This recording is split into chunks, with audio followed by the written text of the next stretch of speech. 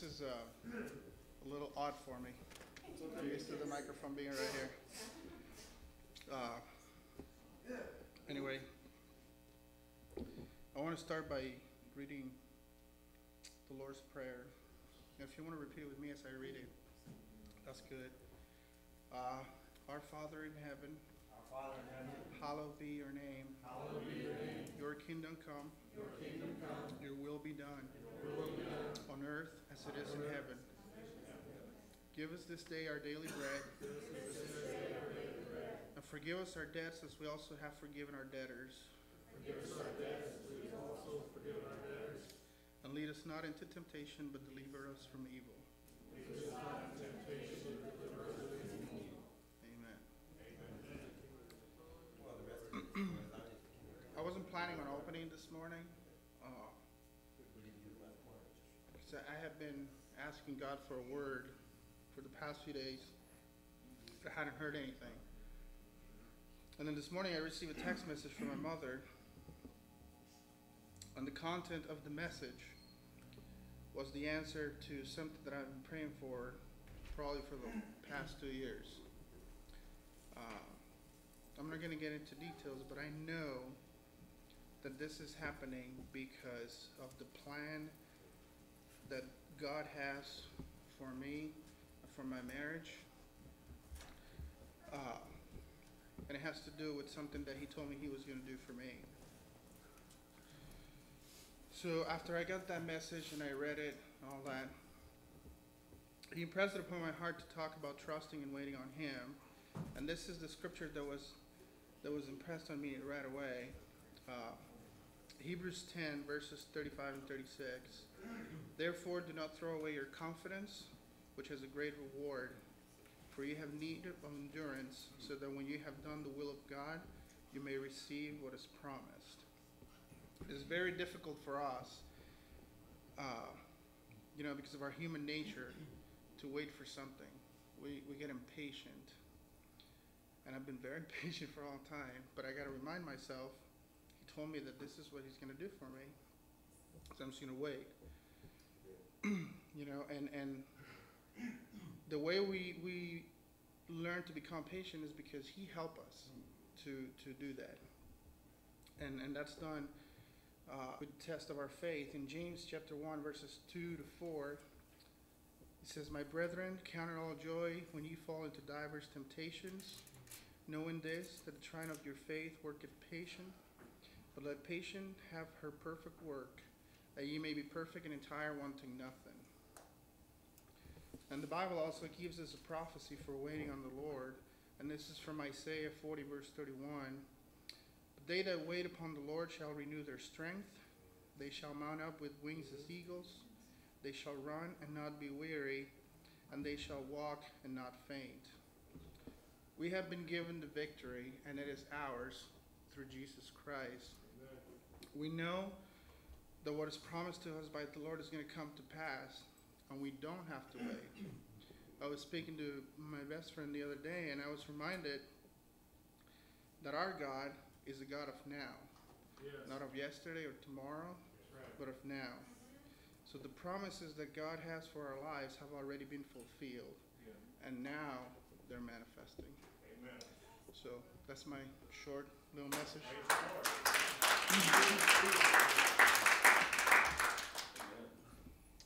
Anyone has any prayer request, testimony they would like to share? Jason. I've been kind of thinking the same way you've been thinking. My mother-in-law has been going through some things. She has cancer.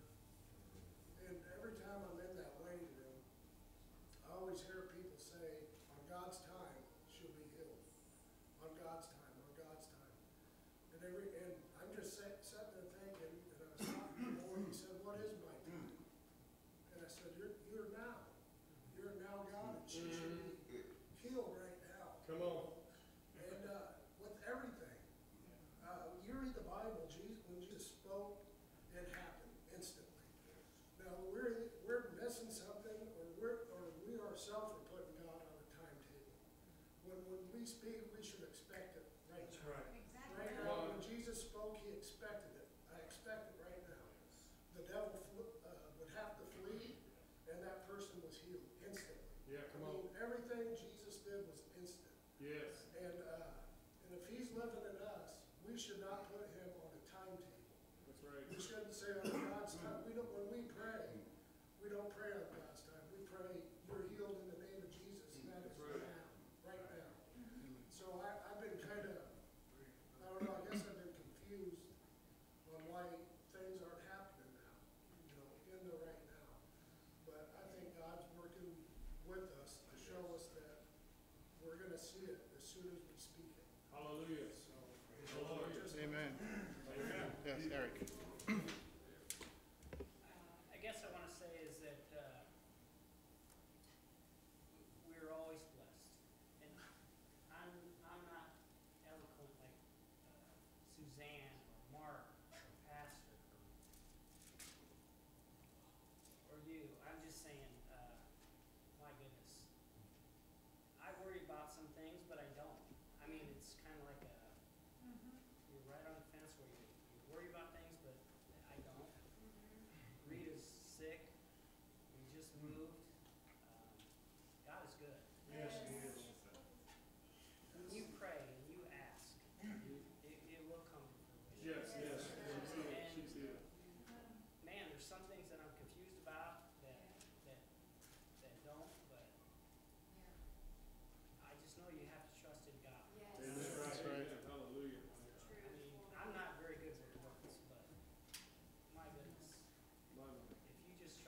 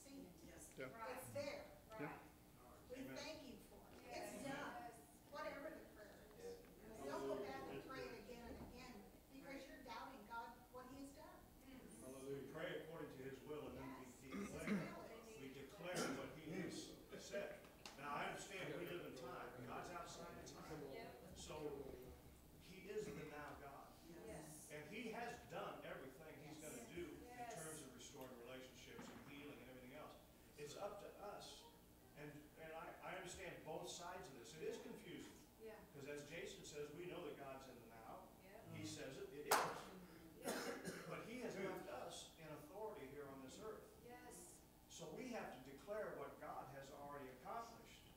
Whether it's salvation, whether it's healing, whether, we confess with our mouth what we believe in our heart. Come on. And it shall come to pass. That's right. Now, healing sometimes, there are instantaneous healings, and there's also where Jesus says that we pray and they shall be healed. Meaning it's a process sometimes. It isn't instantaneous. Sometimes it is a process. But we still have to pray as though it is done. It's done. That's right. Yeah. That's what keeps us in the now God. In other words, it's what we're always talking about. Instead of focusing on the circumstance, we focus on Jesus. He is the Word made flesh. So when our circumstances don't line up to the Word, we focus on the Word, not on the circumstance. Come on Because now. the circumstance is there in this natural, three-dimensional world to pull us out of the spirit and back into the natural to get us to start, worrying and fretting and fussing over things that are already accomplished. Now, we look at things that are not as though they are. That's what faith is. Mhm. So if everything is instantaneous in the natural realm, then there's no need for faith. Right? Right. And the only way we please God is by faith. In other words, exactly what you said, what Jason has said, and what Donnie was saying, as well, especially what Eric said. We just believe. Now, it sounds idiotic, but we believe it because he said it. That's right. We trust him. And it will come to pass.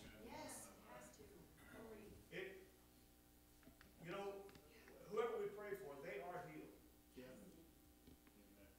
It doesn't make any sense in the natural, but according to the Word of God, it's already done. That's right. Yeah. The question is now, when you've done all you can do, and all we can do is pray and believe, then what do? You stand. You stand on what He has done. You stand on the Word, you continue to confess that and declare that. And like Sally said, if we go back and re-pray, I don't want to freak everybody out, because sometimes we just re-pray things, we just are reminding God as though, He's got a lot on His mind. But what she's saying is absolutely right. That is praying with confidence. That's saying it is finished. I don't need to go back and remind God of this. He's already done it. That's right. So now it's just a question of me declaring what He has done.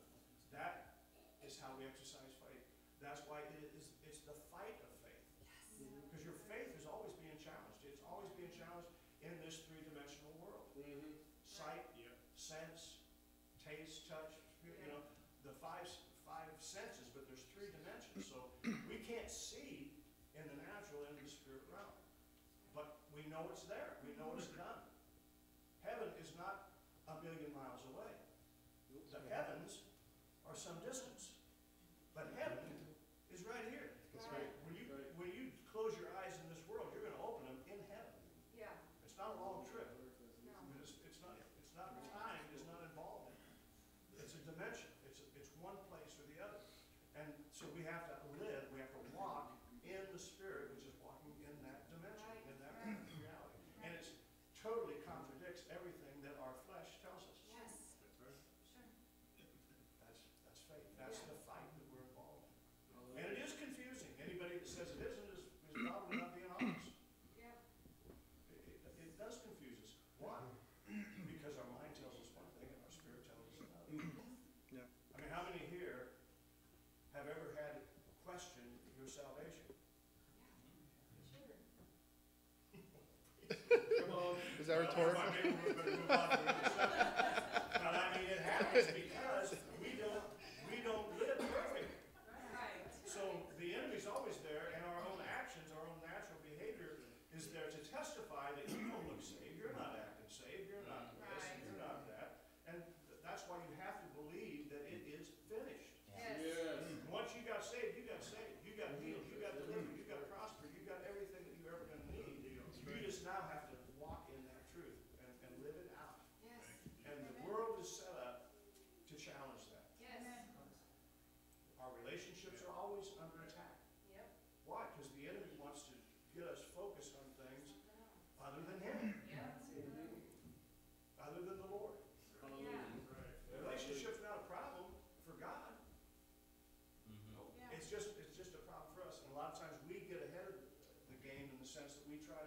second guess God. And we've talked about it, and all of us know this. We think sometimes, this is, and I said Wednesday night, boy, this is really going on a long time. But wouldn't it be great if we had if we understood seasons and time perfectly, the way God does? There would be no lack of patience. There'd be no confusion. Right? We would just rest in the fact that it's done. But we don't. We don't have perfect understanding. So we're challenged by that all the time. That's why we have to focus on the Lord. We have to focus on what He's done, because our natural man is always going to be in contradiction. It's always going to be opposed. That's what the Bible says. The flesh is opposed to the spirit. It's anti-spirit. It works against it. Doesn't make it all evil. It's just it doesn't cooperate. That's the renewing of your mind, the disciplining of the body in relationship to the spirit. It's not all about good behavior. It's about not giving in or yielding to the lies of the enemy and to the lies of our own flesh and our own minds. Amen. And I feel like, too, that's some of where our agony is coming from, is our spirit knows all things. And it knows, God knows it's time, or it's in from the beginning. Our spirit knows that, but like Nathan said, our flesh is still here on earth. And it is contradicting with what we already know as our spiritual being. Right. So I think that, too, is where we get into this mindset of, why, God, why isn't this happening now? You said all things are mine. You said all things are possible. Why can't these things happen like this, like this, like this? And it's just because we're in a battle with our flesh. It's like our flesh, like you said, takes us back to the world, and it tells us this. But that's where we have to focus on the spirit man that knows all things, that's done all things, and keep our eyes there. That's So, it. I don't know, I think we're all going through this like Paul did. Paul's like, man, I want to do one thing, but I'm doing the other, and this, blah, blah, blah, blah. I think I know that we are on the edge of opening up what our spirits are truly made of. You know? Jason was speaking right from the Bible. Yes. The whole earth, Yes. all of us, and the entire earth groans Yes. for the manifestation of the sons of God. That's us. Yes. So it's not surprising that if the earth's groaning, there's some groaning going on with us too. We know how it's supposed to be. Yes. We understand. Even the earth knows it's Yes. supposed to be It does. different. It's supposed Yes. to be different. And Right. it groans for this total or complete manifestation. Amen. And according to that scripture, we're the ones that hold the key, Come on. not God. They're waiting for the manifestation of the sons of God. We've already been declared sons Yes. of God. Yes. Now, think about it. Yeah. What's any different about that than anything other than what we're talking about here? Come on Healing now. or relationships being restored. Right. Everything's saying the same thing. Right. It's waiting on this manifestation of This- the Christ in us. Yes. And the only way that happens is us by focusing us and us focusing on Yes. Him, Yes. rather than whatever the circumstances. Right. Hallelujah.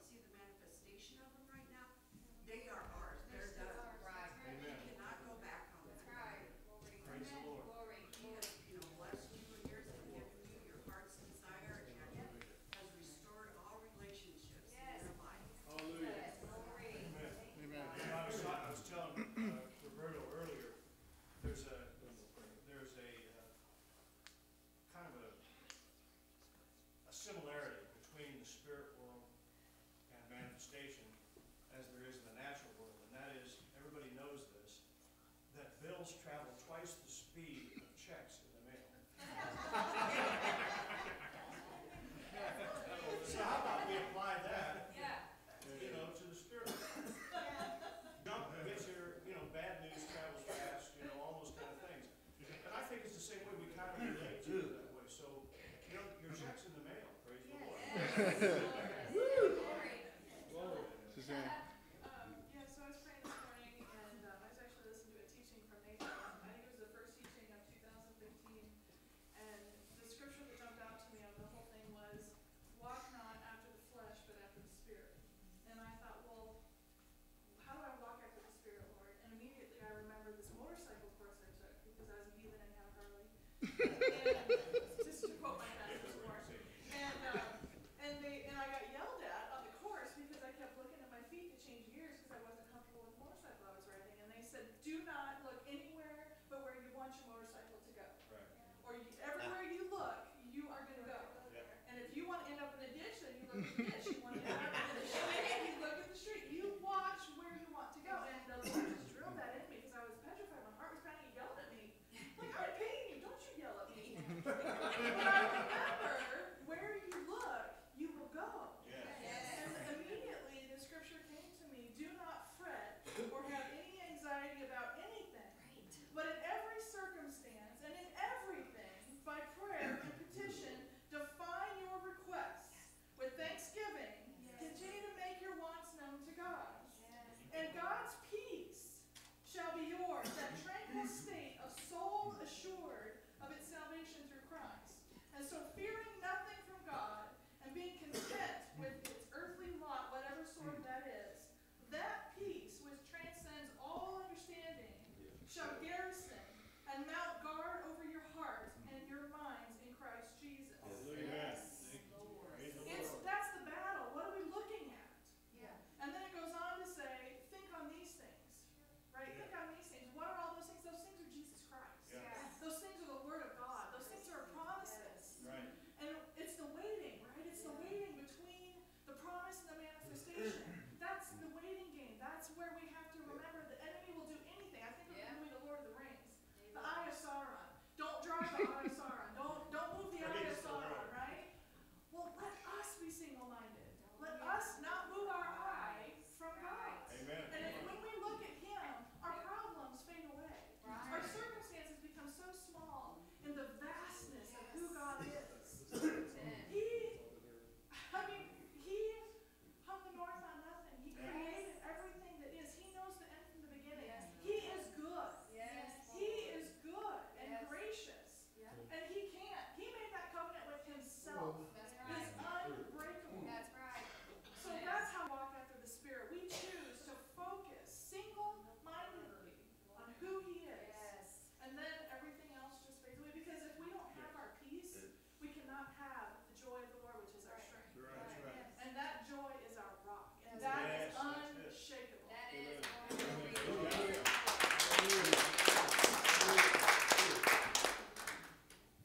Want to say something? Yeah. Continued prayer for strength and the ability to keep running towards the mark for my wife. She's doing, much better, but just, continued prayer for strength. In Jesus' name. Hallelujah. Sheila. Prayer request too, I got a text from Missouri this morning, a guy in my church that was diagnosed with fatty liver disease, so just praying for healing. He's hoping that it's gonna be corrected with diet rather than surgery. Got a call yesterday from someone else from the church down there who, mother has had a stroke and, the primary care provider, Linda, is legally blind, so this is a real struggle for her to take care of her mom when she can't hardly see, but it's just that the Lord was just working that. We know she's not gonna live forever, just like my Aunt Mary. I got a call from Dottie yesterday, and Aunt Mary passed out 4 times this week, and she's just laying on the floor saying, God, I'm ready to go to that other dimension, just ready to cross over, so that the Lord's will be done, that she's not suffering, that the Lord just allow her to pass if it's her time. And, just been a great week this week. I hired a lady, and she's like, I am just amazed. She says, this is just really something. It's like we go in and clean for 2 hours, and we sit for an hour and a half and talk to people, or eat,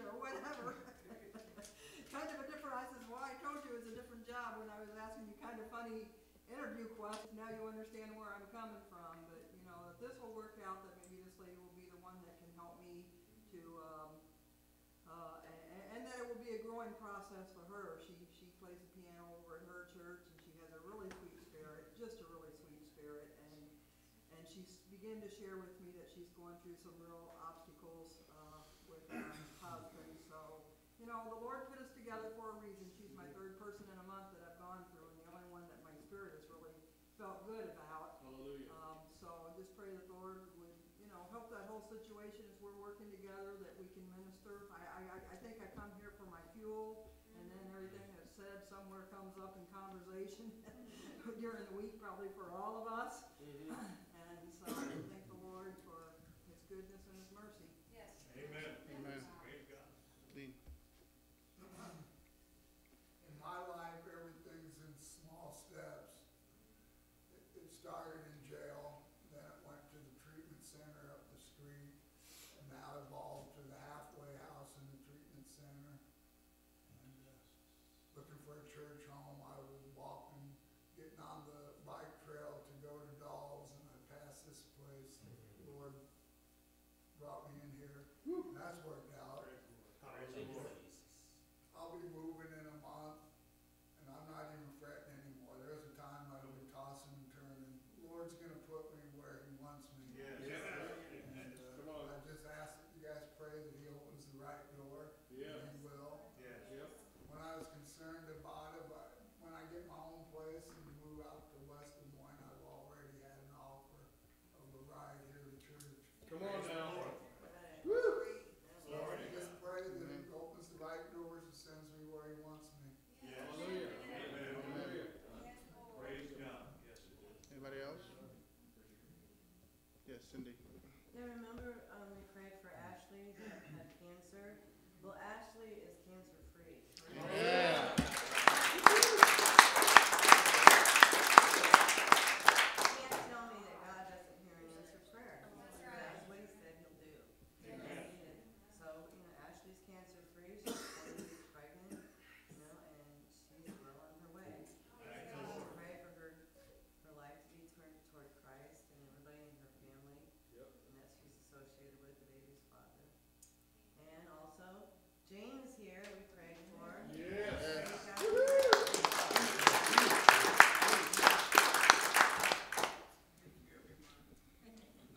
Praise God. All right, well, let's stand. Father, thank you for bringing us together this morning. God, So good. thank you, Lord, for creating this covenant you have entered with us. You swore to Him yourself, Lord. A covenant that brings us all the promises and all the things that you said you will do for us as your children. We thank you, Father, for you are a God of now, that the manifestation of your promises and of your glory is happening right now as we speak these words, Lord. We thank you, Father, for the finished work of the cross. We give you all the praise and all the glory, Father. We thank you for listening to us, for sending us out into this world to share who you are, Father. Thank you, Lord. Thank you, Father, for your glory. Thank you, Father, for your goodness, Lord. Thank you. Thank you, Jesus. We believe in your word. We stand in your word and we declare over our lives, over the lives of others, over all of those.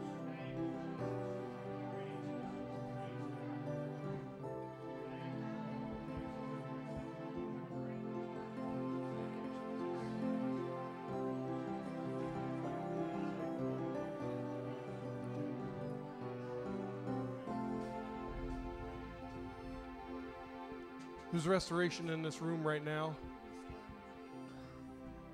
Restoration in the room right now. There are those who brought up the situation of being restored. I know it was about girlfriends and things like that, but the Lord said, seek ye first the kingdom of God and His righteousness, and these things will be added unto you. So I pray that those that are like 90% sure they're totally in God's direction, God's plan, God's will, what He has in their life. The Lord wants to make it 100% sure in your heart right now. So as we sing, as the Lord leads, you all are led. Go ahead and pray for these that I believe that the Lord wants to totally restore and renew and set up for the future, because at the end of the song it talks about restoring you so you can restore others, so that you can live your life in victory, that you can give others life and victory in their life, that the kingdom would be furthered. Go ahead and pray. Have mercy on me, my unfailing love. Have mercy on me, my Redeemer. Go ahead and minister. Go ahead and minister. While you're looking for hearts that are broken and contrite. Come on, let's minister.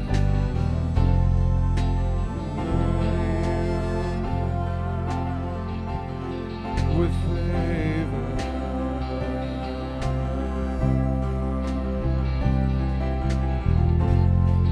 Look on me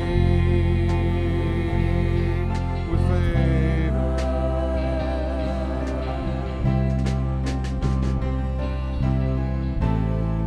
Come breathe on me now,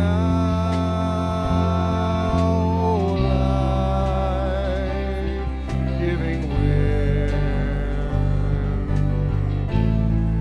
Come breathe on me now.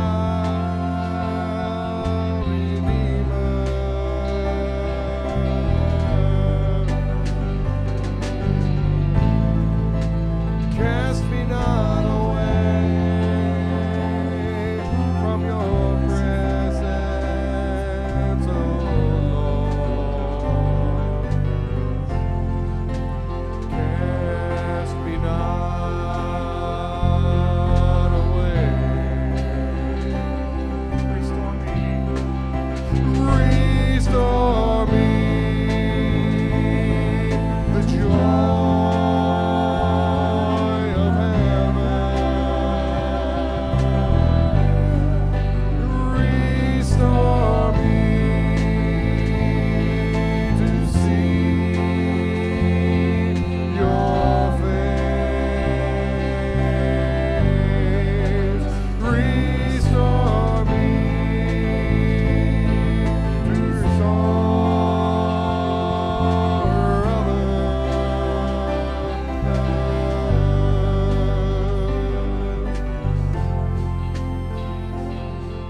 To follow your way.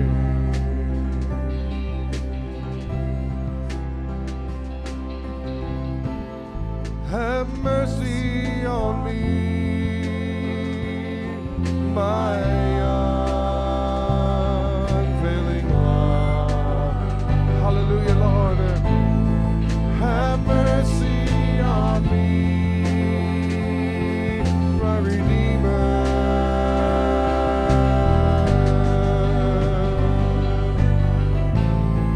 Please open my eyes. Set them free. Set them free, my soul. You are free indeed. Set free. Just give it all to the Lord. Lord, I surrender. Yes, Lord, restore me. Yes, Lord, the joy of heaven. Restore me, hallelujah, Lord, to see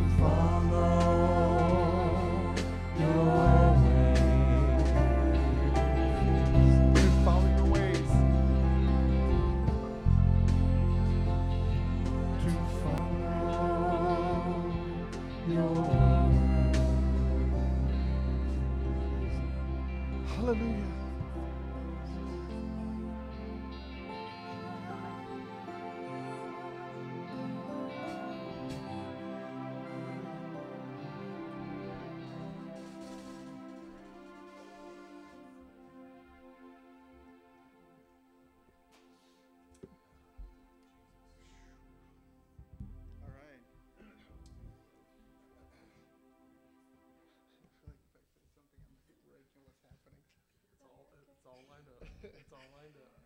All right. March 13th, we're going to have Eastern Gate House of Prayer. We're just going to go where we're led. So we're going to come in as kiddies and leave out as lions. Yes, Pastor. Saturday night, this coming Saturday night is change your clocks. Oh. Yes, bring forward. Spring forward. Oh. Okay. You got to stay up till 2 o'clock to do it. Yeah, that's not going to happen. Yeah, it doesn't stick unless you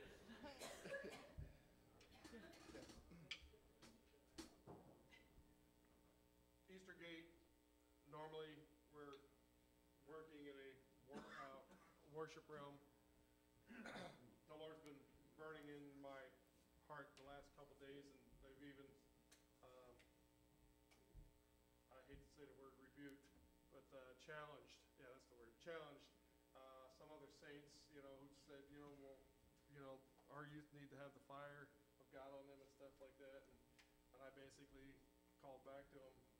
They don't go to this church or anything, but basically it says, well, as the saints gather to chase after God's heart, to understand what the Lord wants to do specifically in the region and the church where you're at and things like that, they say, well, we ought to do this. It's like, I think we ought to do this. When can you do it? It's if the Lord puts it in your heart, He wants you to walk in it. Right. So I challenged this person. I said, has your church had prayer meetings? Has your church had gatherings? Has your church, been seeking and just going after God's face, not just on Sunday morning or Wednesday night, but just have a time just to come together to seek His face, to go after God? And the reply was, well, I'm trying to work on it. I'm trying to get there. I just haven't been able to get there. So I prayed for the alignment, the hunger. When I was called here 7, 8 years ago, I don't know, time's fun when you're having flies. I'll just say it that way. I was down in this little remote place down in southern Iowa and stuff like that. I heard the cries of the prayers of the saints here. It's not just up to pastor to pray for this church. That's right. This body needs to be praying. And I'm not saying we need to have more prayer meetings and all that kind of stuff, and meet every Saturday night or Tuesday night or whatever it is that's going on around. But I challenge, and it's not going to be those that are already doing things, but there needs to be new people stepping up with the mantle of prayer. And the Lord's going to call you on it. It's not like I'm putting up a bulletin board, check if you think you should do this. No, you will know if you need to do this. Okay? So pray and seek. I know there's something on the horizon, and there's some alignment that needs to be taken care of. So when we gather this coming a week from Friday night, there may be not as much worship. We're going to seek His face. But I think this is the beginning of some other things that are going on as far as seeking His face. It just can't be on this worship team once a month. There are other things going on in our midst right now that I know the Lord wants to reveal Himself through. I mean, this hand can't do everything with the thumb. It's going to take the rest of the fingers to grip a hold of what God's heart is. Right? So the rest of you, hands and fingers and everything else, it's step up. Just seek after Him, because this is spring, and there's a lot of things the Lord's already manifesting and doing this year that I've seen in the spirit realm, but He's just waiting for the rest of us to step forward. So this is the part of this song that I heard in this room yesterday, the song we just did, because I know there are people in here that need to understand the fullness of how God, when He calls you, when He embraces you, yes, it's finished. Everything is finished. But our minds have to understand that we've been restored totally, just like Adam and Eve were before the fall. Just like Pastor's been preaching on Wednesday nights, on Sundays. They've been awesome Wednesday night services. They've been awesome words, awesome words. If you can make it, that's great. I know Wednesdays are kind of tricky for some, but I tell you what, this is good fruit. This is good fruit. And when you leave here, you're satisfied. That fruit is satisfying. So what I'm praying for is this restoration process, which is renewing our mind to understanding that Jesus did it all. Yes. All the healing is done. Everything is done. It's ready. Just waiting. The fruit is there to be picked.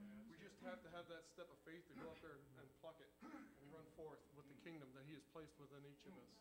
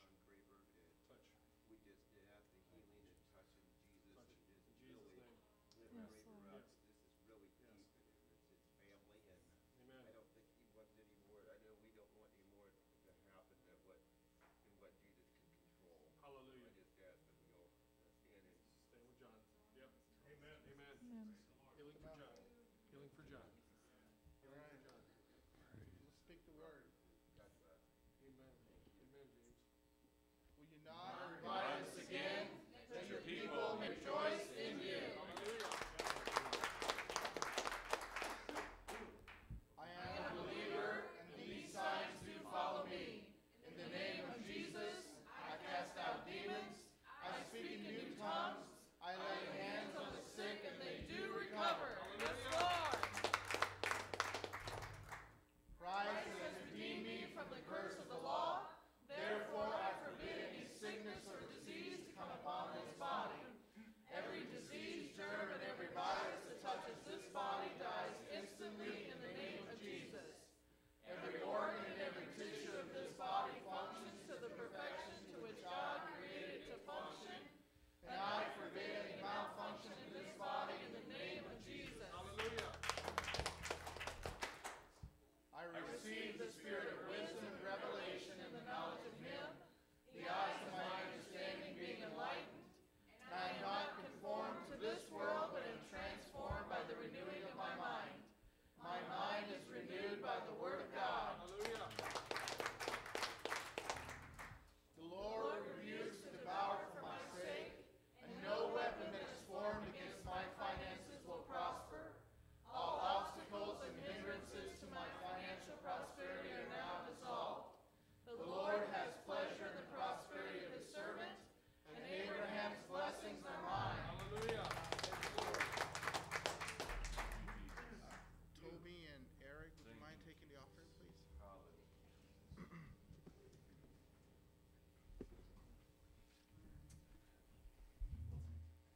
Toby, can you say the blessing?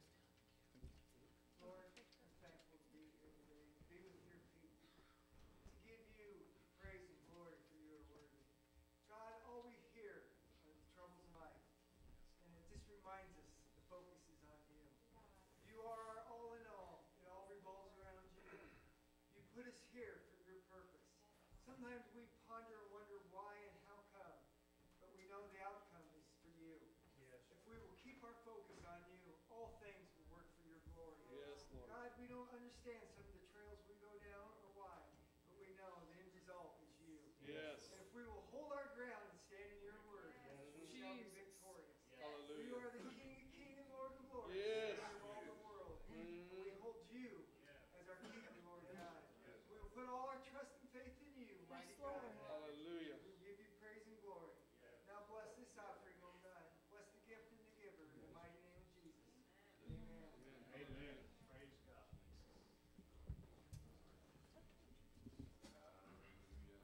Hallelujah. Hallelujah. We know the Lord is in the room right now. We just want to declare to the rest of our being your presence, oh God.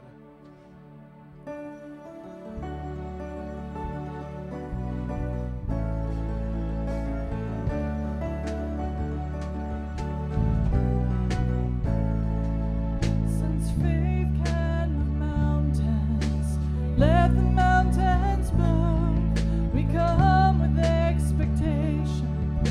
We're waiting here for you.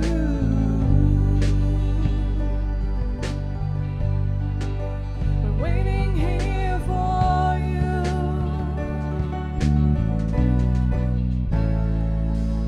You're the Lord of all creation, and still you know my heart. You're the author of salvation. You loved us from the start.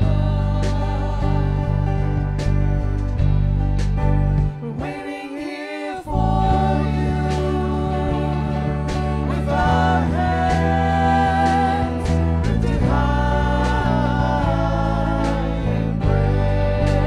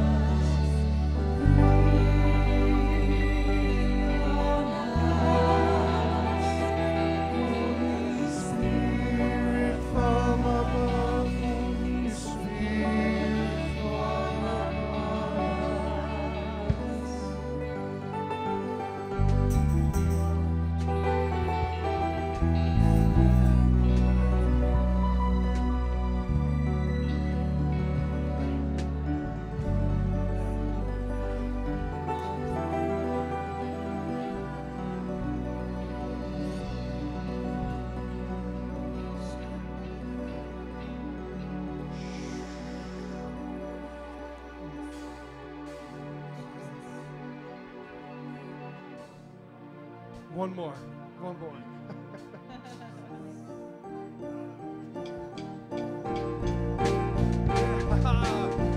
Declare it. Let's declare it. I've been delivered. I've been delivered. The hold the devil had on me. No, he ain't got no more. I've been delivered. I've been delivered. I've been delivered. I've been delivered. I've been delivered by the hand of the Lord. I've been delivered. I've been delivered. I've been delivered. I've been delivered. The hold the devil had on me, but he ain't got no more. I've been delivered. I've been delivered. I've been delivered. I've been delivered. I've been delivered by the hand of the Lord. Here we go. Jesus touched the blind man and made him see. He cast the demons out of the man from Galilee. Well, he brought the blind man new, and he brought hope and new. He brought back hope, back in both his life. Testify to you, I've been delivered. I've been delivered. I've been delivered. I've been delivered. The hold the devil had on me, he ain't got no more. I've been delivered. I've been delivered. I've been delivered. I've been delivered. I've been delivered by the hand of the Lord. Verse 1. Jesus touched the blind man and made him see. Come on. He cast the demons out of the man from Galilee. He cleansed the leper too. He made the blind man new. He brought hope back into the hopeless life. I testify to you, I've been delivered. I've been delivered. I've been delivered. I've been delivered. The hold the devil had on me, oh, he ain't got no more. I've been delivered. I've been delivered. I've been delivered. I've been delivered. I've been delivered by the hand of the Lord. You say someone I know this close to death. He gave a boy with asthma back his breath. But the greatest miracle to see is from sin he set you free. Yeah, when Jesus set you free, come on now, you are free indeed. I've been delivered. I've been delivered. I've been delivered. I've been delivered. The hold the devil had on me, he ain't got no more. I've been delivered. I've been delivered. I've been delivered. I've been delivered. I've been delivered by the hand of the Lord. Well, I'm so glad Jesus lifted me. I'm so glad Jesus lifted me. I'm so glad Jesus lifted me. Singing glory, hallelujah. Jesus lifted me. Well, Satan had me bound, but Jesus set me free. Satan had me bound, Jesus set me free. Yeah, Satan had me bound, but Jesus set me free. Singing glory, hallelujah. Jesus set me free. Well, I'm so glad Jesus lifted me. I'm so glad Jesus lifted me. Yeah. I'm so glad Jesus lifted me. Singing glory, hallelujah. Jesus lifted me. Well, I've been delivered. I've been delivered. I've been delivered. I've been delivered. The hold the devil had on me, he ain't got no more. I've been delivered. I've been delivered. I've been delivered. I've been delivered. I've been delivered by the hand of the Lord. I've been delivered by the hand of the Lord.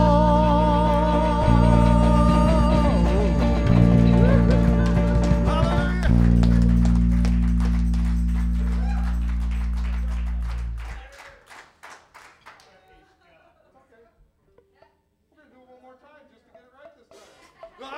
been delivered. I've been delivered. Delivered. I've been delivered. The hold the devil had on me, he ain't got no more. Delivered. I've been delivered. I've been delivered. I've been delivered.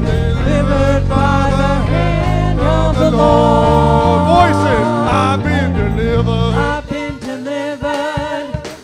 I've been delivered. The hold the devil had on me, he ain't got no more. I've been delivered. I've been delivered. I've been delivered. I've been I've been delivered by the hand of the Lord. One more time.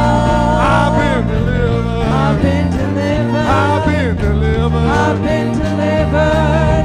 The hold the devil had on me, he ain't got no more. I've been delivered. I've been delivered. I've been delivered. I've been delivered. I've been delivered by the hand of the Lord. I've been delivered by the hand of the Lord. Praise God. Praise the Lord. Praise God. Praise the Lord. Hallelujah. Praise God. Praise All I can God. say is a good thing no one caught that. Otherwise, it'd be really embarrassing. Thank you, Jesus. Well, hallelujah. That's the kind of stuff I was raised up in. I mean, not raised up in, but when I first got saved, I was already a full-grown idiot, but hallelujah.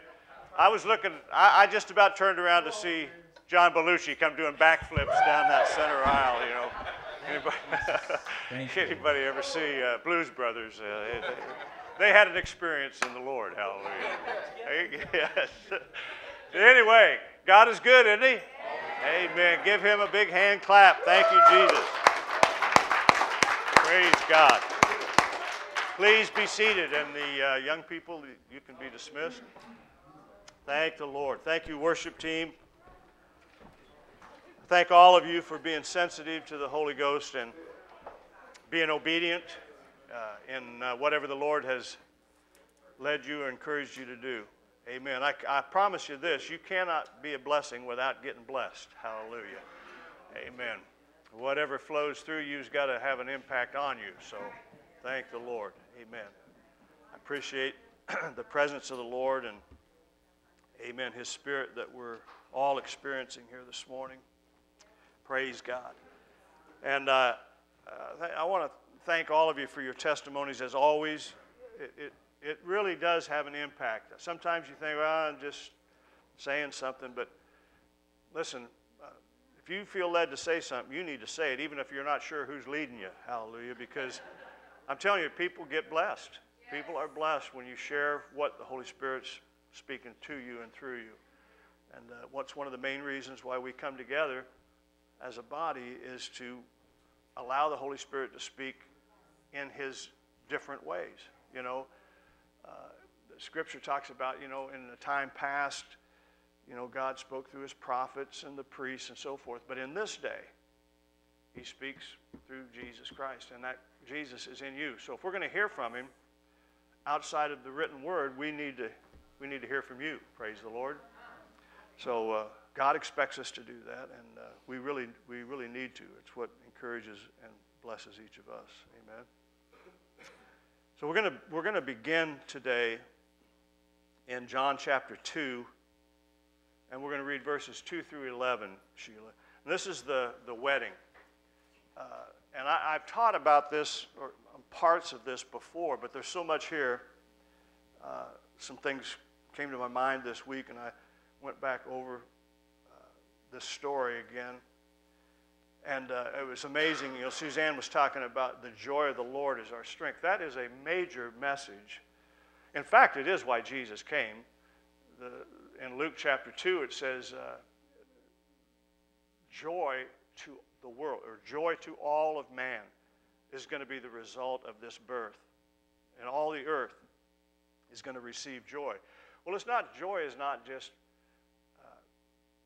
stupid happy, you know. I mean, joy is something greater than, you can have joy even when everything isn't great. There still can be a settled sense of, you know, peace and joy. Of course, when we're happy and things are going great, the joy just seems to be even greater. But that joy is something that we have in Christ. He is not just joy to the world, he is the joy of the world. And so there's some tremendous truths in this story. And here where it talks about this miracle. This was the first miracle, I think it says in verse 11. I'm getting ahead of myself a little bit, but I want to set you up. I want you to listen to what's being said in this story, because we get so used to a lot of these familiar ones that we just don't even bother to pay attention to what it is when we're reading them. We just kind of read through it because we think, I know that story. I've read it 1,000 times. I've heard all about it. But that word miracle there translates signed. Actually, it's a say. My Greek is not quite as good as my English. So you're in big trouble but it means semio. And semeion is actually, it translates miracle, sign, or token. So that's what we're looking at here. It was his first sign or his first token of what he was going to be or do. And it was a miracle at the same time. And so with that in mind, and when Suzanne mentioned Lord of the Rings, I just about did the John Belushi there, except he was 30 years younger when he did that, and probably on something much more than I'm on this morning, praise the Lord. I mean, from a natural standpoint, praise the Lord. I'm on the Holy Ghost, and you can't get any higher than that. But something to be said for pharmaceuticals at times when you really need them. Hallelujah. I'm a child of the 60s, so allow me my flashbacks every once in a while here. So anyway, let's read this before I dig a hole so deep. You know, that's what they say when you find yourself in a hole, quit digging. I'm going to stop digging and start reading here. Both Jesus was called and his disciples to the marriage. And when they wanted wine, the mother of Jesus saith unto him, they have no wine. Jesus saith unto her, Woman, what have I to do with thee? Mine hour is not yet come. His mother saith unto the servants, Whatsoever he saith unto you, do it. And there were set there 6 water pots of stone, after the manner of the purifying of the Jews, containing 2 or 3 firkins apiece. Jesus saith unto them, Fill the water pots with water. And they filled them up to the brim. And he saith unto them, Draw out now, and bear unto the governor of the feast. And they bare it. And when the ruler of the feast had tasted the water that was made wine, and knew not whence it was, but the servants which drew the water knew, the governor of the feast called the bridegroom. And he saith unto them, Draw out now, and bear unto the governor of the feast. And they bare it. And when the ruler of the feast had tasted the water that was made wine, and knew not whence it was, but the servants which drew the water knew, the governor of the feast called the bridegroom. And saith unto him, Every man at the beginning doth set forth good wine, and when men have well drunk, then that which is worse. But thou hast kept the good wine until now. This beginning miracle, or this beginning of miracles, or this beginning of signs and tokens, did Jesus in Cana of Galilee, and manifested forth his glory, and his disciples believed on him.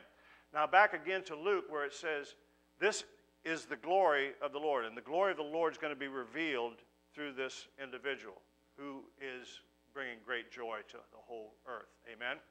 So those are important to remember. Praise the Lord. Now, let's just think about this. Remember, this is 2,000 years ago in a completely different culture in Israel, a very highly focused familial, if you will, culture. Family was everything. And so weddings, you got to remember, in these small towns, everything developed out of the fact that family, in other words, you got married, you had children. The more children you had, the more the town grew. The more the town grew, the more prosperity there was for the town. The more shops, the more skills, the more everything. So it wasn't just a wedding to them. Weddings and wedding feasts were a much bigger deal in Jesus' day than they are today. Each wedding was a public feast, and it was for the whole town. Everybody turned out. Everybody came, because marriage was about the whole community. It wasn't just about this couple, but it was about their family before them, the family that would come after them, the connections, with other families, and so on and so forth. So it isn't surprising that ancient wedding feasts went on for at least a week. Some went on for a month.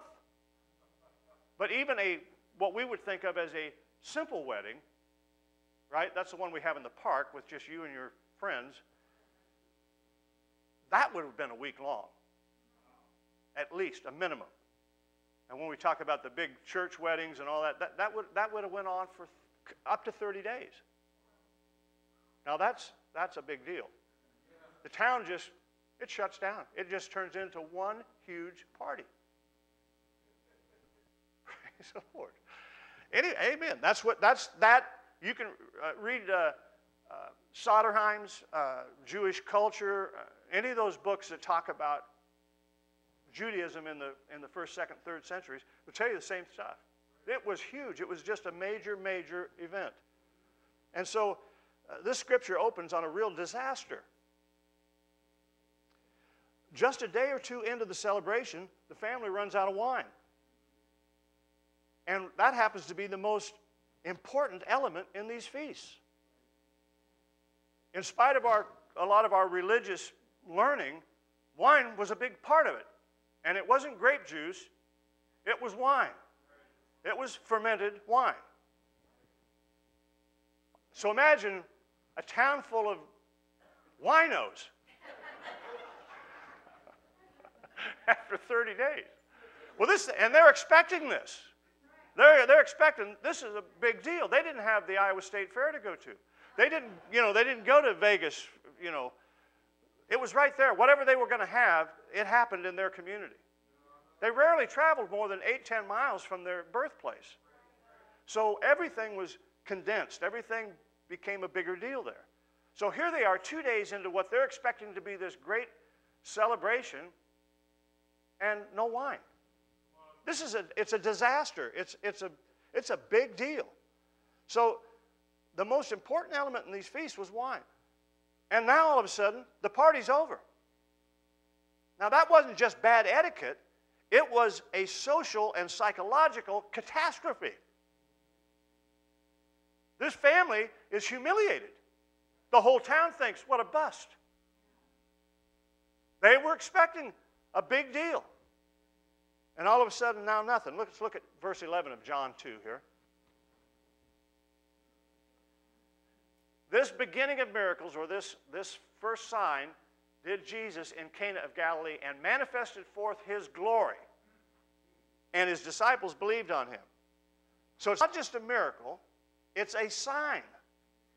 It's signifying something. Amen? And it's through this sign, or this signification, if you will, that Jesus reveals his glory. It's a big deal. It's more than just, we're going to run down to the ABC store and get some Mogan David, and everything will be all right. This is a sign about everything he's here to do. It's significant, in other words. Amen? This is going to reveal his true identity. And the fact that he does this in this way makes it extremely interesting. Amen? Now look at this introduction to Jesus. That's what it is. It's a ta-da-da-da-da-da, Jesus. And he comes out, and what does he do? He turns water into wine. Amen? Why? Nobody's starving. Nobody's dying. Nobody's demon-possessed here. Right? But this is his debut. This is God in the flesh, and the first thing he does isn't raise somebody from the dead. It isn't heal some leper. It isn't cast out a demon. Amen? It isn't feed multitudes. It's make wine for a party. I mean, our images of God are really skewed sometimes. But he chooses this, and this is why it's so interesting to me. Because this is his signifying moment. This is his moment of introduction. Here's my card, the winemaker. Not the healer, amen, not the deliverer, not the demon caster outer, not the prosperity Jesus, not the, the feeder of the hungry. but the wine supplier for the party. Praise the Lord. Amen. I guess, and that's why the disciples were saying, we believe. There's something going on with this guy, I'm telling you. So John uses this supernatural, he says, according to John, that Jesus uses this supernatural power to bring a lot of great wine to keep the party going, in order to keep this festival ongoing, right? Well, again, in that culture, running out of wine was more than a social embarrassment. But as bad as that was, and as humiliating as it was for this couple and for this family, it wasn't a life or death situation. So what did this act signify? What did it signify about what Jesus came into this world to do? Because this is the beginning of his ministry. It's signifying, it's like saying, this is why I'm here. Now, from a religious perspective, if you look at it that way, and that's clearly what John's telling us, then we look at it and go, wow, this is why he came? Right? To supply a party? Look at John chapter 2 now and verse 9.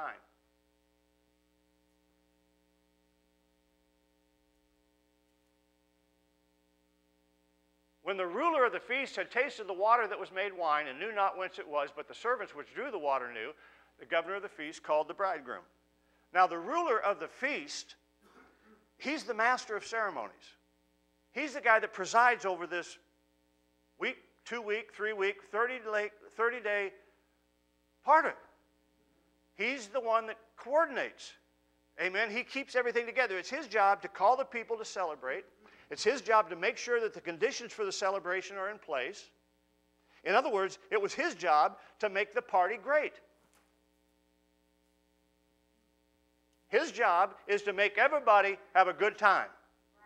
Go away saying, man, that was one of the best weddings I've ever been to. It was tremendous. That's his job. Amen. So when Jesus turns water into wine, that same day, what's it saying? He comes in and rescues the whole mess, right? And turns it back, what had been depression and gloom and doom. Now all of a sudden, whoa, everybody's excited again. Not only did he show up with wine, he showed up with the best. Never had it so good. Amen? He shows up with the Dom Perignon. They'd been eating or drinking Boone's Farm. And all of a sudden they're going, hey, where's the screw-off caps? These are all corks. And I mean, all of a sudden they got the good stuff. Right? So when Jesus turns water into wine and he saves the day, can you see what it is he's really saying? Because this is still God in the flesh, and he's signifying something. He's saying, I've got a purpose, and I'm going to show you my purpose. This is my opening act. This is the big opening of what I'm here for, why I'm here, what I'm going to do. He's saying, I'm the true master of the banquet. I am Lord of the feast. Praise the Lord.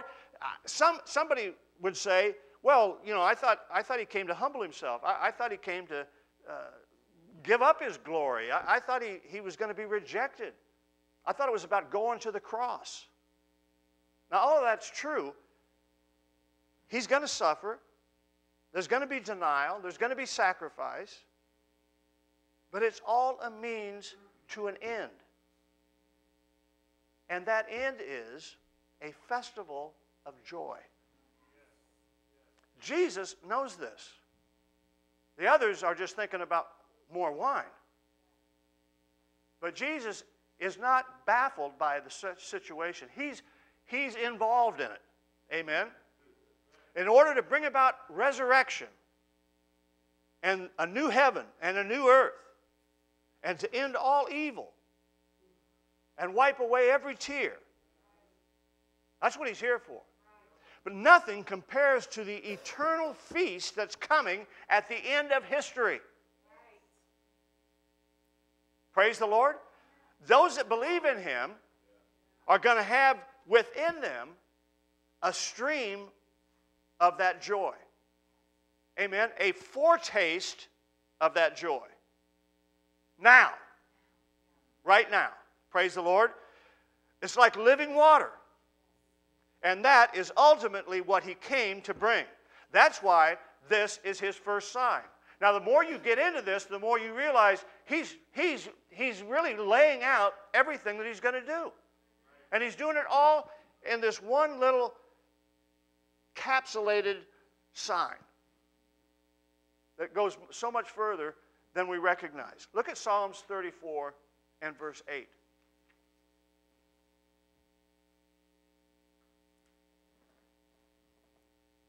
Oh, taste and see that the Lord is good. When the ruler of the feast, when the master of ceremonies took a sip of that new wine, he flipped out. He said, man, this is great. They usually give the good stuff in the beginning till everybody gets drunk, and then they bring out the cheap stuff and nobody knows the difference. Right? Because they're already drunk. But you've saved this really good stuff. He tasted it. And he said, it's good. I've tasted it. It's good. Have at it. Amen. Oh, taste and see that the Lord is good. Blessed is the man that trusteth in him. You say, well, come on, Nathan. We already know that the Lord's good. Yeah, but David wants us to go beyond a mental assent, which is what we were talking about here this morning when we talk about faith and all this. Yeah, we believe. He's saying go beyond this mental acceptance or, just saying I assent to this, I agree to this, I understand this, or I believe this. He's saying he's making it a proposition, or we use English so screwed up. It's a proposition. Proposition is a proposition, a position that says, I know something here. I'm not just guessing at it. I have a proposition. I have a proposition in this situation. And that's what David is saying. Of course you know the Lord is good, but I want you to taste it. I want you to experience the goodness of the Lord. I want you to have a proposition about this, not just a, well, he's good. We know he's good. No, you've got to taste and see that the Lord is good. Have an experience in God that settles something in you that you know God is good. I know he's good. I've tasted the Lord, and he is good. Praise the Lord. Look at Isaiah chapter 25 now, verses 6 through 8.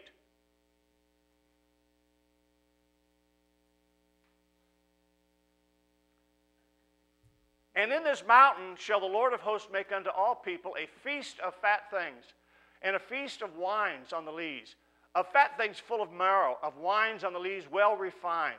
And he will destroy in this mountain the face of the covering cast over all people, and the veil that is spread over all nations. He will swallow up death in victory, and the Lord God will wipe away tears from off all faces, and the rebuke of his people shall he take away from off the earth, for the Lord hath spoken it. Now, this mountain is Mount Zion that he's talking about, because in 2 Samuel chapter 5, verse 7, it talks about David going and taking Zion. It's another name for Jerusalem. It's just another description of Jerusalem. Now we know in Galatians chapter 4,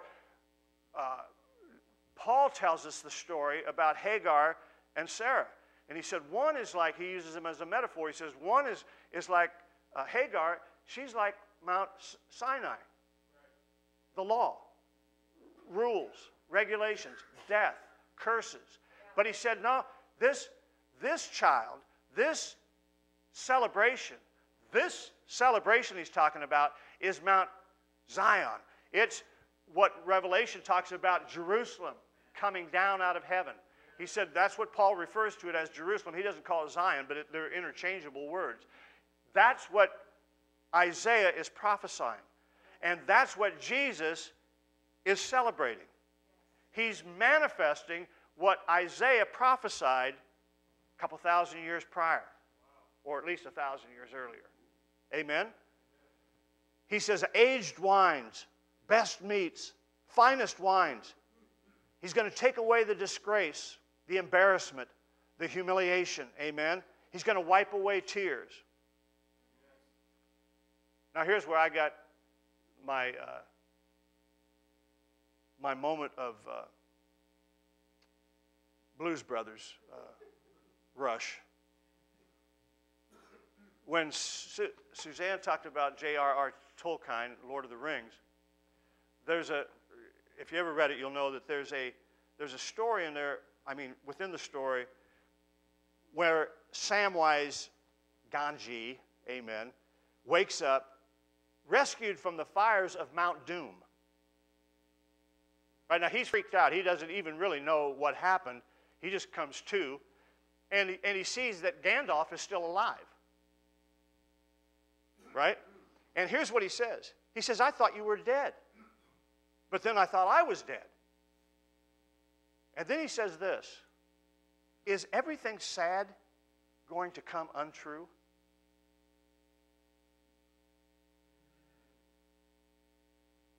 Every tear will be wiped away. In essence, everything sad is going to come untrue. Now, if that doesn't give you the joy of the Lord, you're not hearing me. Because I don't know whatever anybody goes through, but I'm telling you, there's a day coming that we'll all be there, we'll all experience, when every sad thing will come untrue. Every loved one that we've lost, every heartbreak, every loss, everything the devil has stolen or tried to steal or robbed or created issues and relationships, every sad thing will become untrue. You know what that means? That means you won't have a sad memory of it. It just won't be true. And here's what I'm telling you. For us who have tasted that the Lord is good, it's untrue today. Sad things are untrue things. Praise the Lord. We're not just waiting for heaven. We're living in that stream. We have a taste of the Lord. We have that river of life. We have that fountain of water welling up inside of us. The joy of the Lord is our strength. Praise the Lord. Amen. And that is what Jesus came to do. Jesus came, and that's what he's telling us in this story. He came to make every sad thing alive, every sad thing untrue. Praise the Lord. He restores the years that the cankerworm has stolen or destroyed, that the palmer worm has, that's what he does. He restores. We're talking about restoration. If you need restoration, you come to the right place, because there's no better that restoring than Jesus Christ. He makes every sad thing untrue. He makes every sad thing a lie. Praise God. Hallelujah. So Jesus says, I am the Lord of the feast. And in the end, I come to bring joy. Not just salvation, not just healing, not just deliverance, but I've come to give you joy. So you can have joy even when the doctor gives you a diagnosis. You can have joy because you know every sad thing is going to come untrue. He cannot force that on me. I can still have the joy of the Lord when my bank account doesn't fit my outgo, my need. Amen. I can have confidence because, amen, he's given me his joy. That's what he's given me. On top of everything else, he's given me joy so that I can trust him. I can depend on him no matter what it looks like, no matter what the circumstances are. I can have the joy of the Lord because he's going to make every sad thing untrue. Amen. Praise God. Praise God. And that's why my first sign, my first miracle, is to set everybody laughing. Amen. I'm saying we got to think different about this God. The first sign that he gives is, come on, get happy. Don't be sad, be happy. Amen. Here. I know we don't like that because religiously we think, oh my God, he's schizophrenic. No, we're ignorant. He's the same. Yesterday, he's the same one that said it in Isaiah. He's the same one that did it in John. And he's the same one who does it for us every single minute of every day. He's saying, and you can take this any way you want to, I don't care what your theology is. He's saying, have another. And David is saying, taste and see that the Lord is good. And David is saying, thank you, Lord, I'll have another. Fill it up. He's come to give us joy. You can use whatever kind of metaphors and theological kind of twists that you want to put on this. I'm just telling you exactly what it was. This is the natural with the supernatural. Hallelujah. Well, that tells us why he came. Or at least it tells us what he came to bring, right? He came to bring joy.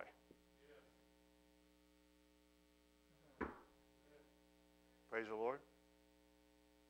But why did he have to bring it? I want you to notice something. He's going to rescue this bride and groom from their screw-up, from their poor planning, from their lack of foresight, or lack of funds. How's he going to do it? He's going to do it by filling up jars that used to be used and were, even at that day, jars that were used by Jews for ceremonial washings. He took something totally unreligious from something very religious. He produced something very spiritual and life-giving and joy out of something that had been dead. You know, and heavy and weighty and shameful and depressed. Amen? He's pointing to our spiritual needs. Our need for cleansing. Our need for atonement. Our need for pardon. You know, the Jews had all kinds of these purification rites and rituals. They had these mitzvahs outside the temple. They had to go and bathe in these, we now call it baptism, but they were literally had to wash themselves before they could enter in. That's why they had these big jugs, clay jugs, for purification. They had to be washed. They had to cleanse themselves in order to be accepted. Right? And so they had all these things, and what those things were for was they led up to the sacrifices. So you had to have all these purifications before there could be a blood sacrifice. You had to be cleansed. You had to be, before you could even bring your sacrifice. Amen? So that's what the jars were normally used for. Now remember, the lack of wine supply was more than just an embarrassment and a humiliation to these people. It was an outrageous act of dishonor. Because it dishonored not only them, but their family, and by extension, the entire community is shamed by this couple. Because it's not just a couple getting married. It represents everything. It represents their family. It represents that community now. So they let their family down. They let the community down. And in that culture, that was a huge deal. And Jesus rescues them from every bit of that. No shame, no embarrassment, no humiliation. Just party like it's 1999. And he does it by using those ceremonial jars. And by doing that, he says, I came into the world to accomplish in reality what those things only symbolize. This is not about religion. It has never been about religion. Jesus came to cleanse us. He came to purify us from what is spiritually wrong with us.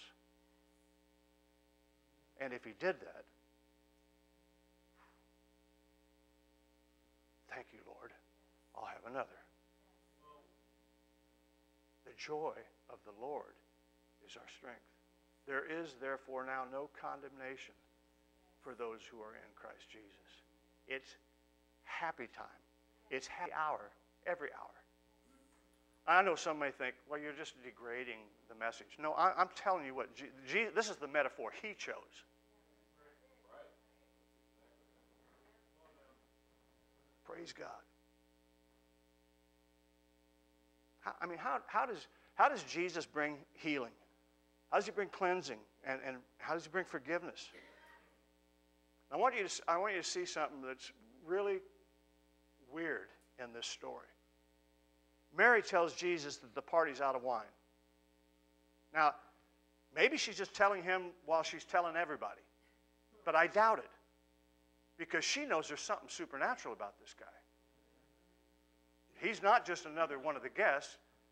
He could probably do something about this. But look at this. She knows he's not ordinary, so she tells him the problem. And then look what happens. John chapter 2, verse 4. Jesus says to her, "Woman, what have I to do with thee? Mine hour is not yet come." Now that is closer to the way he would have said it. It wasn't, "Woman, woman, woman." No, "Woman, what have I to do with you? What's this got to do with me? My hour isn't come." Now that's kind of sharp and curt or short with his mother. Now this is a culture that family is very, very important, and you don't disrespect. I mean, you could be stoned to death for disrespecting your parents. So there's something else going on here, and amen. It sounds like he's just really upset, like he's being totally insensitive to his mother. But if you base this on all the other scriptures that we have about Jesus, he's not easily irritated. He doesn't just say stuff that he's going to regret later. He doesn't get angry, right, over hardly anything. In fact, he's hanging on the cross, and he's not yelling and screaming at these people and being angry. He's saying, "Father, forgive them. They don't know what they're doing." Amen? So he doesn't use harsh words. So this isn't just he's having a bad mood. He's having a bad day, or he's just, not feeling good. He says, "Mine hour has not yet come." And several times in the book of John alone, Jesus refers to his hour. And his hour, every time he speaks of it, he's talking about his death. He's talking about the moment of his death on the cross. That's his hour. That's what he's referring to. So Mary says, "What a disaster. They've run out of wine." And Jesus said, "What are you telling me for? I'm not ready to die." That's the translation. That's what he's saying. So it's unlikely that Mary really knew what my hour was. I mean, that she didn't necessarily understand that. She just knew that he was able to do things that others couldn't do, but she didn't know. None of them believed, really, that he was going to be crucified. I've talked about this before, even though he tells them over and over and over. On Easter morning, quote unquote, or resurrection morning, they're all there looking for a body. They're not looking for a resurrection. They didn't believe he was going to be crucified. We thought he was the one. That's what the guys on the road to Emmaus said. And now he's dead. I guess we missed it. Even though they were told over and over, I got to die. I got to be crucified.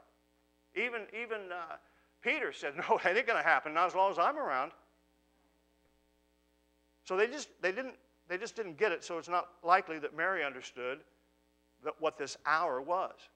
But look at verse 5 then. His mother saith unto the servants, "Whatsoever he saith unto you, do it." Okay, great. But what's Jesus thinking?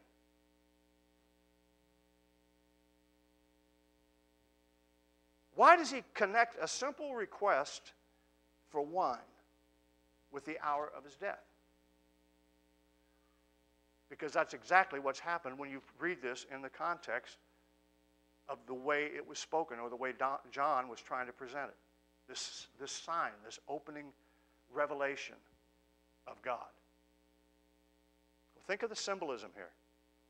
The miracle is going to be a sign of what has to come, or what Jesus has come to do. What's the one represent in his mind?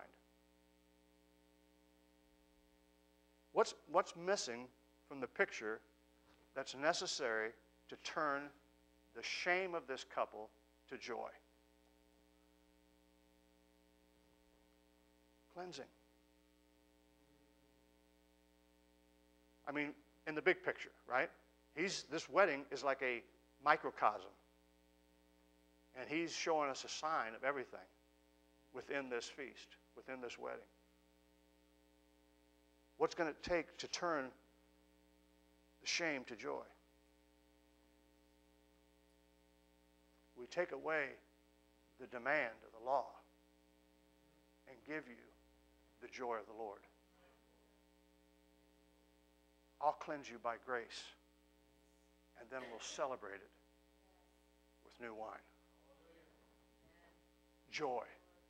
Not shame, not guilt, not fear, not anxiety. Because he creates the wine in the jars for purification and cleansing. He uses the very jars that were meant for purification and cleansing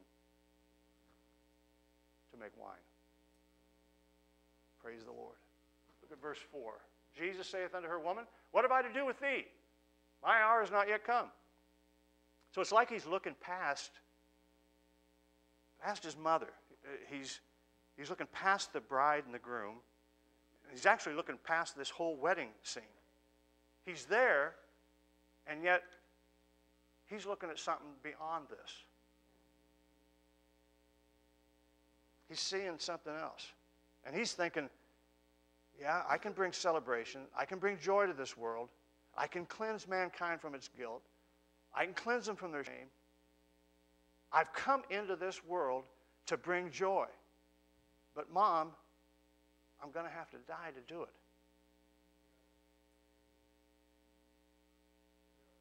So in the midst of this celebration, he's having a whole other thing going on in him. Everybody else is celebrating. Everybody else is rejoicing over the wine. And he's looking past all of it. He's using all of this as the sign of why I'm here, what I came to do, how I'm going to do it. And most of them are just caught up in the moment.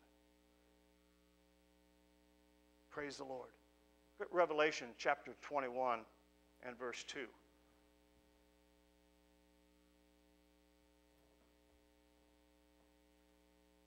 And I, John, saw the holy city, New Jerusalem, coming down from God out of heaven, prepared as a bride, adorned for her husband. And back up to Revelation 19, verse 9.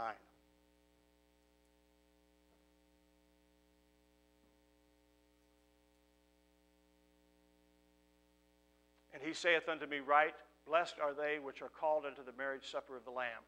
And he saith unto me, These are the true sayings of God. At the end of time, that's what John's talking about here. Same one who wrote this parable or this story, this sign of Jesus at the wedding. At the end of time, there's going to be a feast to end all feasts. Praise the Lord. This is how history ends. This is how time ends, and we move into eternity. The earth, I'm talking about the whole world. Praise the Lord. We, the bride, that's us. The people that Jesus has loved. Finally, united with him. But the wedding he's attending here is just the dimmest hint or echo of this great cosmic future reality. And yet, he's seeing the big deal, the whole deal, in this little, simple, community, family wedding.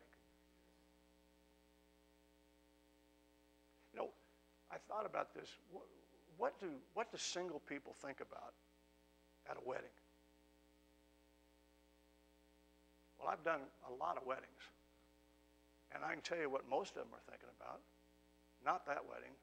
They're thinking about their wedding. They're single, but they're thinking about down the road, I wouldn't do that. I would have done this. I wouldn't have that color. I'd have had this color. I mean, we know it is true because even the bride throws away the bouquet and all the single girls. I'm next. I got my plan. Well, don't doubt that men are doing the same thing. Maybe not on the same level, but they're looking at it and they're thinking, I would have had the stag party, here or somewhere else or whatever. But they're thinking about, what if it were me? Someday, it'll be my day. Someday, it'll be my wedding.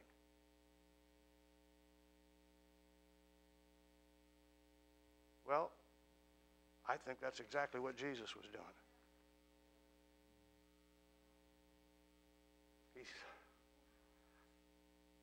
He's looking at this thing and he's thinking, man, nothing compared to the one I'm going to have.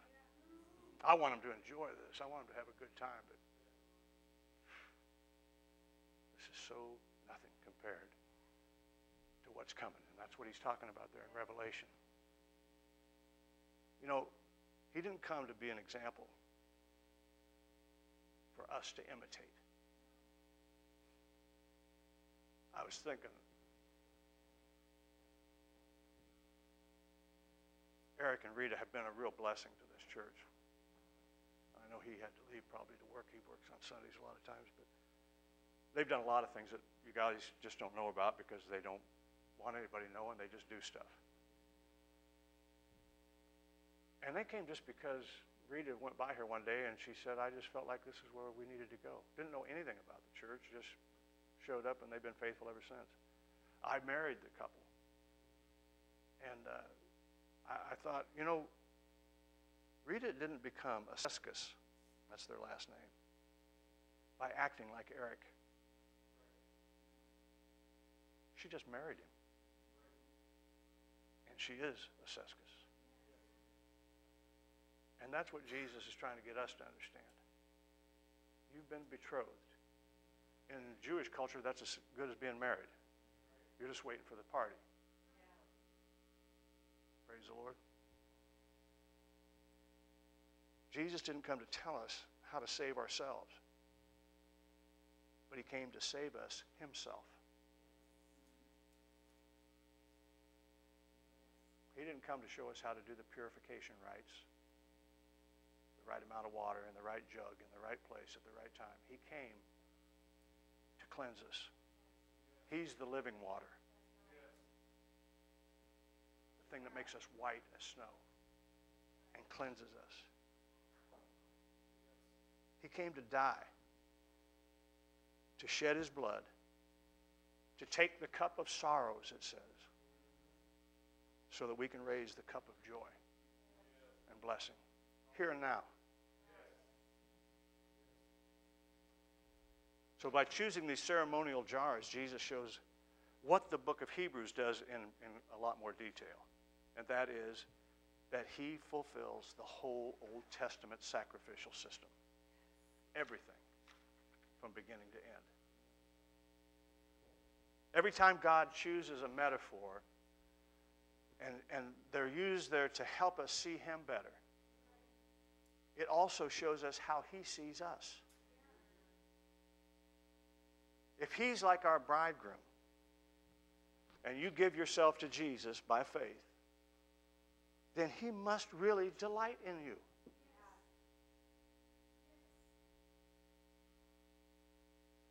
Every time God chooses an image for himself, he's saying something about us. You know what the bride looks like to the bridegroom as she walks down the aisle? Perfect. Beautiful. She wears the most beautiful garments and jewels, and when he lays eyes on her, he is absolutely delighted in her. He wants to give her the world. All the love songs, I'll give you the moon, stars, right? I mean, that's natural. He wants to give us the world. We are the inheritors of the world. He delights in us. We are without spot and without wrinkle. Perfect in His eyes. Don't let religion teach you anything other than that. Here's the kind of another way of looking at this, and I'll quit with this. We need to deal with our present by looking at our future.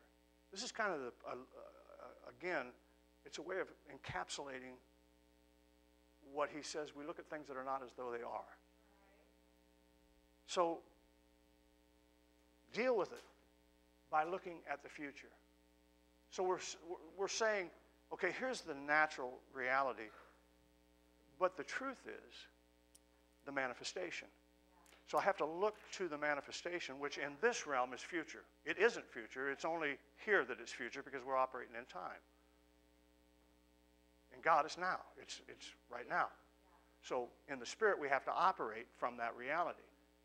Even in the natural, if you're going to get into the natural, then let's do it the way Jesus did it and look at the now by the future. Jesus sat right in the middle of all this joy of a wedding feast, and he's sipping sorrow. Praise the Lord.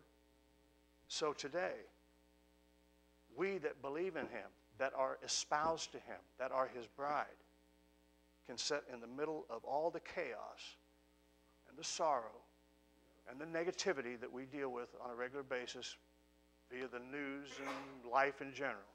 We can sit right in the middle of all that, sipping the coming joy that's ours now. So I'm just saying, drink deep. I'll have a double. Just, in fact, give me the bottle. Can you say praise the Lord? Praise the Lord. This is the God that we serve. He's not a God of religion. He's a God who came and chose his very first sign, his opening expression of who he was, the thing that would mark everything from that point on. And he says, here I am, enjoy. Enjoy life. Love life. Expect good things. Shame, guilt, it's no longer a part of our vocabulary. For that, I'll give you a party. Give him a hand clap this morning. Praise the Lord. Thank you, Jesus. Praise the Lord. We, of all people, should be a happy people. Amen. I'm saying there aren't times when sadness comes, but we should never let it get us down. Joy ought to be the byword for us, no matter what's going on. Amen?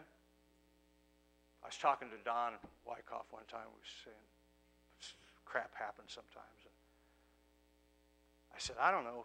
I have trouble sleeping sometimes. And he said, I think about just going out and getting a jug. Or maybe just a glass. Some old scotch, maybe 12-year-old. Something closer to my age. And he said, yeah, or two.